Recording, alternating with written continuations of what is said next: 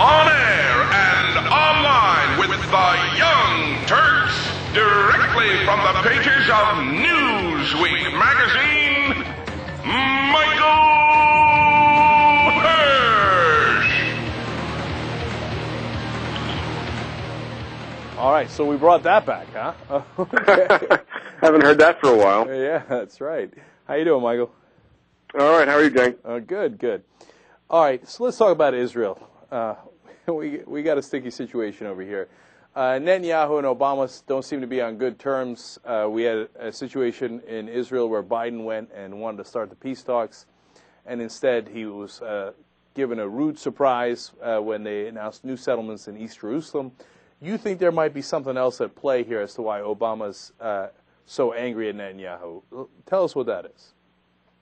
Well, it's really not so much what I think, but what, I reported. I spoke to a very senior level administration official about this last week, and he said, look, the real message to the Israelis, the reason Obama was so incensed by this cropping up during the Biden visit, that is the issue of the settlements, is they're telling the Israelis, look, you're not keeping your eye on the ball. The issue here is Iran. As this official described it to me, Iran is the number one priority, it's the number two priority, and it's the number three priority. And this is for Israel at least as much for the U.S. I mean, this is what the Israelis themselves deem an existential threat, namely the Iranian nuclear program. The point being that you can't allow ourselves to be distracted by this infighting between the United States and Israel, which obviously transmits to the rest of the world that there is trouble, in this alliance, at a time when this alliance is needed and when the president's prestige and influence needs to be at a maximum to gain sanctions against Iran. And that was really the message that Biden was there to deliver, according to this official. I'm really interested in the mechanics of this, because when Biden goes to give that message about Iran, did Netanyahu know he was going to get that message about Iran and did the settlement announcement anyway, or had he just not had a chance to talk to Biden yet and he wanted to be a tough guy and did this announcement and then found out, oops, Biden was coming to talk to him about Iran? Well, of course, Netanyahu is maintaining that he didn't know about this. He was blindsided. He has radical members of his coalition. Yeah. I'm not absolutely sure that Netanyahu knew it was coming. Certainly, though, he has supported the policy of doing additional settlements, and that's what we're seeing playing out this week in the meeting with President Obama, and the fact that the two of them disagreed and still do so severely about that. But I think the point that I was trying to make is this is the main reason Obama was so angered by this announcement and by the way the Israelis continue to kibitz here just on the verge of new talks announced to come ahead and scotch it with this. The reason that Obama was so upset is because he's saying to the Israelis, look, you're not keeping your eye on what is you, the Israelis' main security issue. Now, there were other reports that Biden also transmitted to the Israelis, look, the U.S. has a lot at stake here. We got a lot of troops in the region. We have a lot of lives at stake. And the unresolved Israeli-Palestinian conflict is putting them further at jeopardy. And I think there was a little bit of that between the lines, but the Iran message was really the main message I was told that was supposed to be delivered here. We're talking to Michael Hirsch from Newsweek. Michael, the reason I was asking about that is because if they know that Biden's coming to help them on their top priority and they still do this, then it's kind of a double slap in the face. And right. I mean, that's a slap in the face. I think there was also a sense that that Obama had that after a previous announcement last fall that also took the Americans by surprise, that it wouldn't happen again. There was some sense we've gotten from various officials that there was an understanding, although the Israelis, I think, are denying that there was any understanding. But it just really heaped a lot of fuel on a smoldering fire that was there.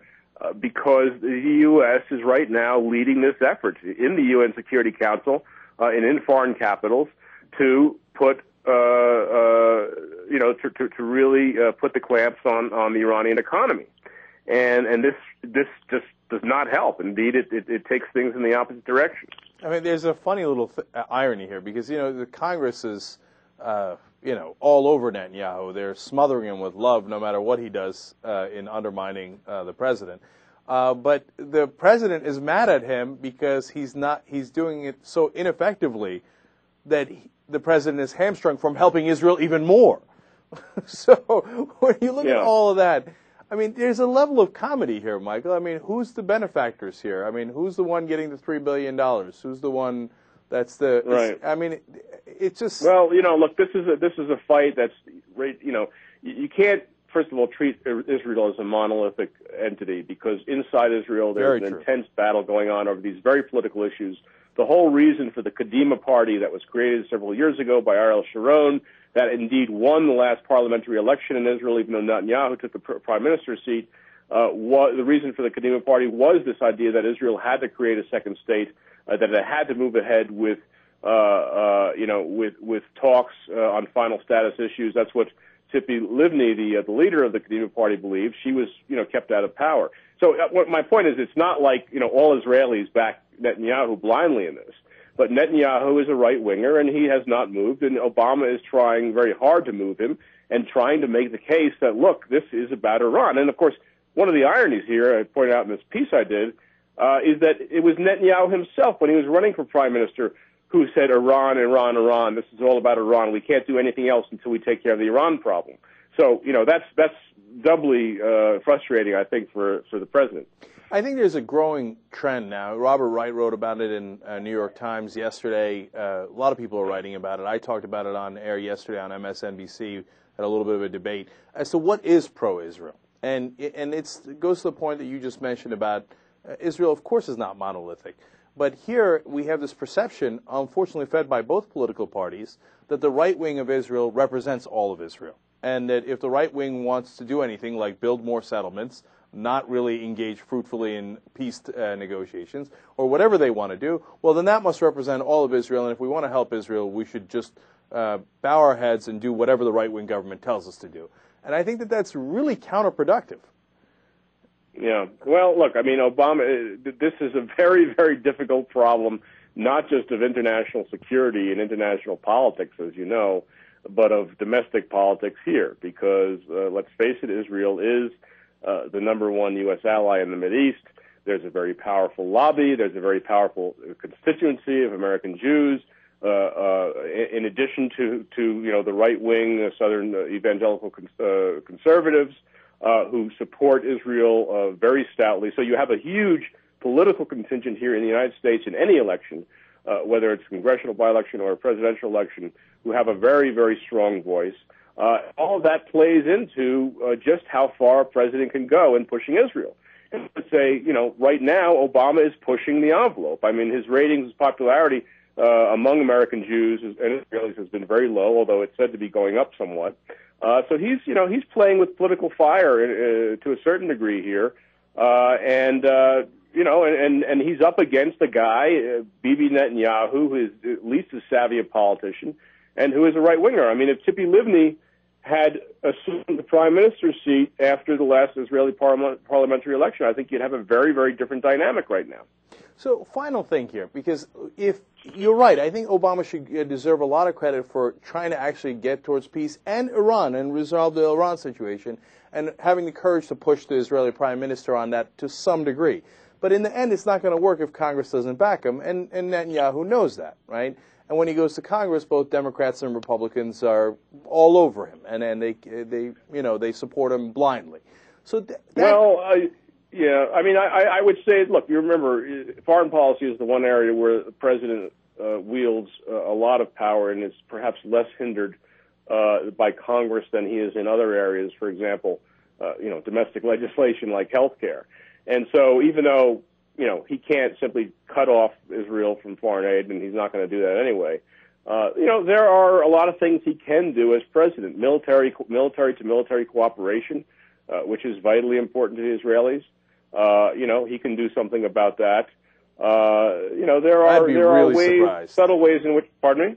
I'd be really surprised if he went that direction, because, as you say, he's already he's going to cut it. I certainly don't think he's going to cut it off. But certainly there are ways of turning, various nodes of cooperation on and off, depending on the mood. So, Michael, finally, that's what I'm trying to figure out is, everybody knows how strong the Israeli lobby is, right? And there's a lot of lobbies that are strong, the NRA, et cetera, et cetera.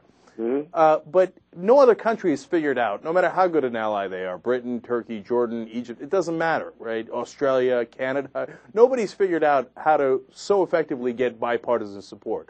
What are they doing right? Well, they have, as you point out, they have had a very effective lobby. But I wouldn't overstate that. I don't want to get into this area of conspiracy theory about the Jewish lobby. I think there's no question. It's been it has been a tenet of administrations, Democratic and Republican, going back to Kennedy and Truman, really, to support Israel and as the only real democracy in the Middle East. And fighting against, let's face it, what have been for most of its history outsized odds against most of the Arab world. And now you have this virtually intractable situation. Everyone, acknowledges that you've got two people who are trying to occupy the same dot on the map, basically, and it's a very, very tough situation. But so I think what Obama is asking for is just cooperation on the margins. I mean, we don't expect you to have a deal tomorrow. We expect you to show a real willingness to negotiate these final status issues, and that's where Netanyahu has just not been able to bring himself to go, and that's the essential nut of the contention right now. Right, and look, and I don't believe in any conspiracies. That's why I'm trying to break down how it actually works in the real world. And I think you might have touched on it earlier when it's not just that there's a strong and healthy Israeli lobby, and there's constituencies throughout the country in the different districts and states, but the Christian right, with their strength, bringing the Republicans unquestionably in protecting Israel. Yeah. So then, and I think let's be frank here. The Republicans are looking for every opening they can against Obama now. If they see him parting ways with Israel and the Jewish, vote in the U.S., they're going to hit that hard, and so that's why you're seeing a lot of this sort of reflexive, championing of Netanyahu right now. All right, Michael Hirsch, Newsweek. Really interesting piece. Thank you so much for coming on and talking to us. Thanks, Shane. Take care. All right, you too. We'll be right back.